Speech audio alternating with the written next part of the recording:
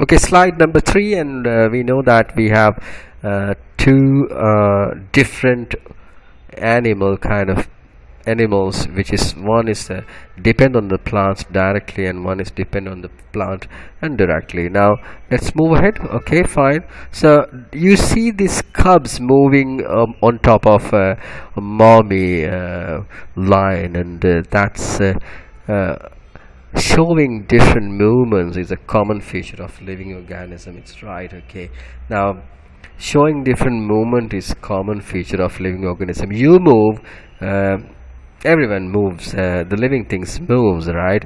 Okay, now that's really a nice picture over there that it says a froggy has taken his suitcase and it's moving like maybe that frog is a pilot, maybe. Okay, fine.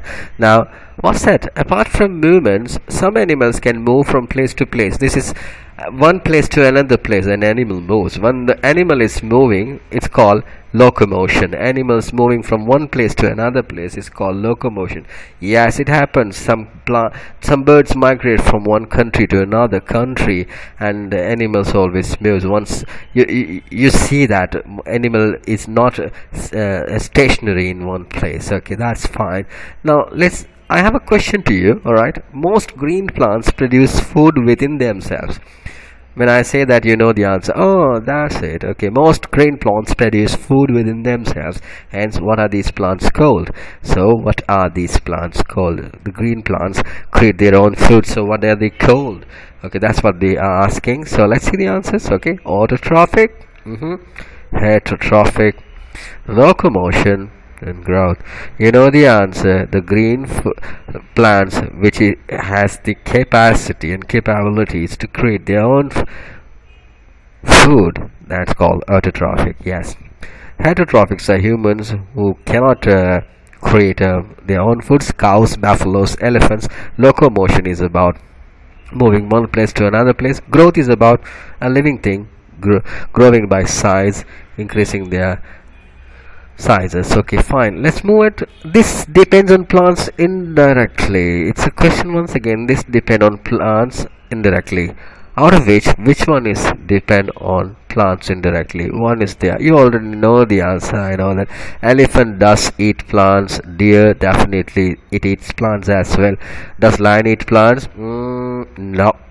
Okay, what about rhino? Rhino doesn't eat animals, right? It eats grass. So the answer you have, lion, is the right answer. Okay, move ahead. Now animals moving from one place to another place is called locomotion. You know that animal moving one place to another place is called locomotion. So locomotion is all about animals moving one place to another place. But locomotion has a different type. You know what is that? I mean, let's see that. Swimming. The fish is swimming and moving from one place to another place. Now a snake doesn't swim, it's creeping. And have you seen a creeping horse? No, it's running. So horse is running. Now the other slide is very interesting. See, what is that? Right, how do bird move? Okay, how do bird move? Yes, bird fly. You're all right. I think I heard you all. You're telling that it's moving with flying. And what about this? How a human moves? Okay, I'm not going to click my answer again. How a human moves? Guess. Let's see what we have here. Ah, the guy. Oh my God, he's moving by walking. So a human moves by walking like that. Okay, now there are some animals that cannot move, but they show different movements. I like this slide. You will also like this slide. There are some animals that cannot move, but they show different movements. Let's see what is that. Sea anemone. Sea anemone. Look at this. Oh yeah, when it is touching, it's moving. It's moving inside. Wow. Oh my God. That's a lovely creature that Allah had created for us, right? Okay, fine. It's inside. It's under the sea. Okay, next one is, that's an awesome thing under the water. That's so beautiful, isn't it? These are coral polyp.